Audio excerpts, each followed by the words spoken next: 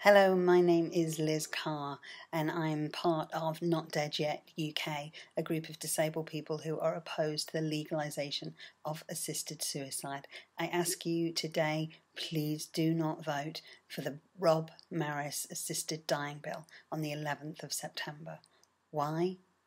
I believe, as do many other disabled people, that if this bill passes, some people's lives will be ended without their consent due to mistakes and abuse, human fallibility and coercion. We believe that no safeguards in any of the countries where assisted suicide or euthanasia has been legalised, no safeguards have ever prevented that and can stop that and guarantee that not happening. And of course the consequences are deadly.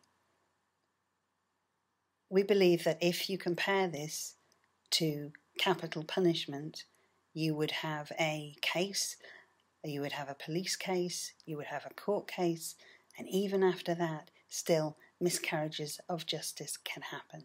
That's reason enough that despite public opinion, we don't have capital punishment in the UK. The public, on the whole, if you believe the polls, seem to support what they think assisted suicide and assisted dying are. We're saying that despite that, do not make the mistake of bowing to the loudest voices and to giving a few what they desire at the risk of damaging the majority. Laws are there to protect the majority, to protect vulnerable people, to protect those in society who need support. The current law is not broken.